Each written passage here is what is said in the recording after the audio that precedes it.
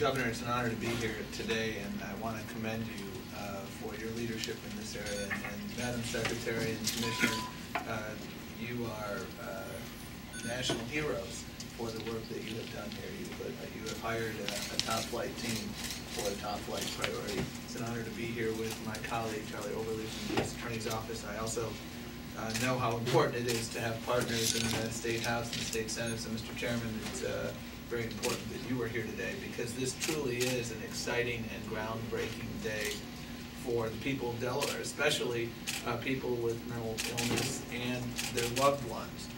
The agreement we are announcing today will dramatically improve their lives.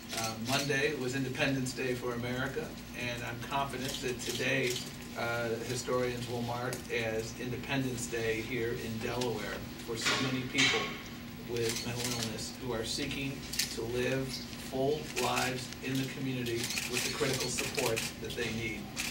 And I again want to underscore my thanks to the Governor and to his senior staff, and I would be remiss if I didn't mention Mike Barlow, as well as the Attorney General Biden for their help and leadership in crafting this landmark agreement.